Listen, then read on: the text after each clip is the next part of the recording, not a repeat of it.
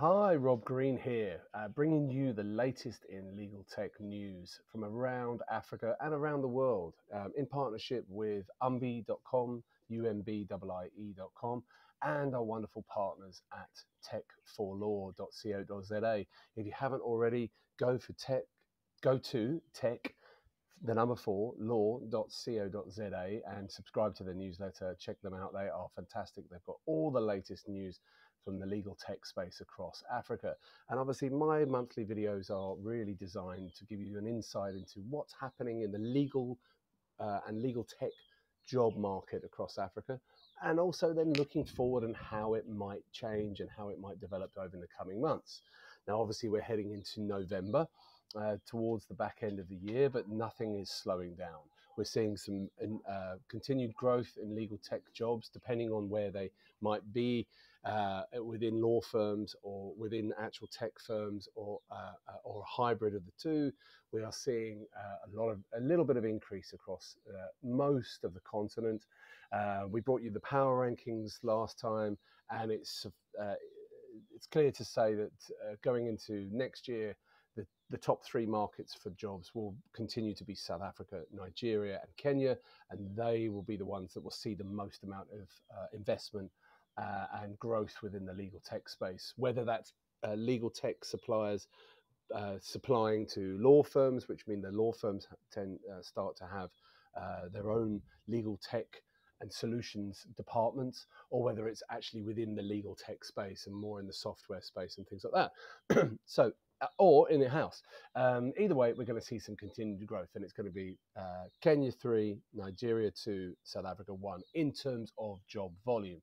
And as I've said all the time, check out umbi.com, umbiie.com, or get in touch with me for more information about the salaries and the jobs that are available. Anyway, this month, I just wanted to do a quick video. We're having a look at what's happening overseas as potentially making its way here. That might be software or solutions or ways that law firms are and legal teams are integrating technology. So I'm just going to bring you a few headlines, and the clippings and the links will be below, but some fascinating moves. First and foremost, TechCrunch, which if you don't already subscribe, go look at TechCrunch.com, brilliant newsletter. They released a press release by a company called Eve, EVE, who are US based, bringing the first large language models, LLMs, to the legal professional. And the way that they're billing Eve is let's make Eve your first AI hire in your legal department. For those of you who aren't familiar, there is a YouTube video, and I've put it down below. And what you'll see is it is an AI tool that helps bring all of your team together, almost like an assistant, with work allocation and things like that. Looks like an amazing tool, and I'm sure, and it's, I'm pretty sure by the looks of it, that it'll be something that many law firms and legal teams will deploy. So that's that. But last month, or certainly in the last 2 weeks, we have seen some phenomenal growth in terms of new products hitting the market within the law space and being developed for law firms and legal teams. So very quickly, we saw in the middle of October, we saw UK-based law firm CM Murray launched Check Your LLP Agreement, which is a proprietary online tool to assess LLPs, limited liability partnership agreements. They're making that available for free. That's CM Murray. DraftWise, which is a generative artificial intelligence startup. They've partnered with Michel de Raya, the very famous UK law firm, or largely UK law firm, and Michel de Raya's lab, which is MDR Lab, and they're going to field test all of the new software that they're developing, including draft contract language and things like that. I mean, once we get AI to start drafting contracts for us, we really are starting to see a significant change in the way that legal services are developed and delivered. Then you've got EDRM, which is the Electronic Discovery Reference Model, released its General Data Protection Regulation Cross-Border Discovery Guidelines. That's very interesting. There's a link below for that. On October 23rd, we saw information and governance records management company FileTrail. They announced their expansion into Australia with their first law firm client. Filevine, case management and contract lifecycle provider. launched a new billing solution called Time, and that seems to be picking up already. They've got hundreds of clients, AI-powered tool to pick up on billing discrepancies and get billing done quicker and payment quicker, which I'm sure a lot of law firms will be very pleased with. And then also they had Leads AI, which they released, which seeks to automate the legal client intake process. Very important. Leads AI. Have a look at that as well. Then later on last week, we had Fisher Phillips, which is a law firm launching FP Solutions, which is a venture that comes with solutions for human resources, including customizable documents, checklist forms, compliance toolkits, and that kind of thing, specifically within HR within a law firm. Then there's Gavel, the documentation automation software company. Previously used to be known as Documate, but now known as Gavel.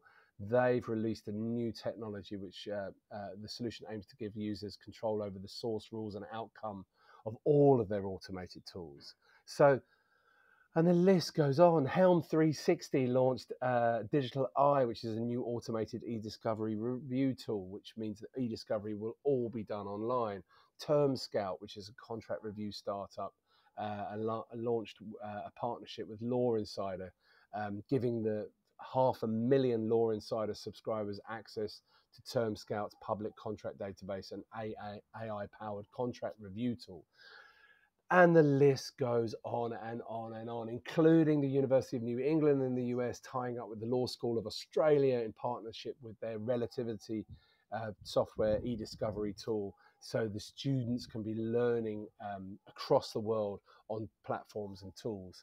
And the list goes on. But I wanted to end on Wolters Kluwer, which is Wolters Kluwer is a UK is a law firm, and their legal and regulatory division in the UK introduced its new legal services portal module for Legisway Enterprise, where the new portal aims to help streamline the legal intake process for businesses by capturing requests and then triaging them and delegating them to those in the team. So very similar to Eve, as in the data comes in, the project comes in, and then it's the tool then allocates it to the right people within the team. We are seeing phenomenal ways of improving the roles that people are doing.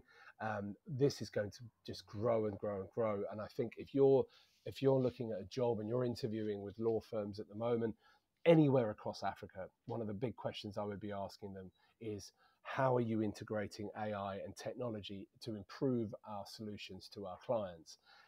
All of the links are below. Have a wonderful November. Enjoy the sunshine wherever you are. If you happen to be down here in South Africa, obviously well done to the South Africans for winning the Rugby World Cup the other day, which they have been delighted about. Have a great month ahead, and get in touch if you need any information on the legal tech space across Africa.